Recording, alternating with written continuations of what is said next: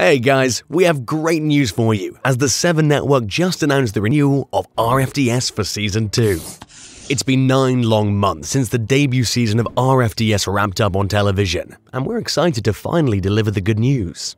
Frankly, we expected 7 to renew the series a long time ago, since Season 1 of RFDS became a huge hit both in its native Australia and overseas. On IMDb, the medical drama series boasts an impressive rating of 7.8 out of 10. In 2021, RFDS became the #1 most watched Australian drama and has also bagged 3 Logie nominations, including 1 as Favourite Television Drama.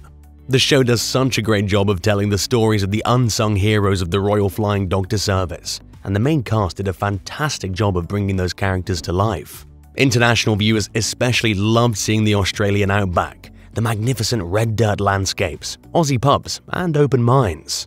Filming of the 8 new episodes of Season 2 is set for early 2023 and will once again take place at one of Australia's oldest RFDS bases, the Broken Hill base. The premiere episode will be set a year after Eliza left Broken Hill, and much has changed at RFDS South East.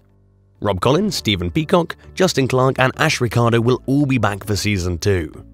7 has also confirmed that Emma Hamilton is returning for Season 2, which probably means that Eliza will be coming back to Broken Hill after all.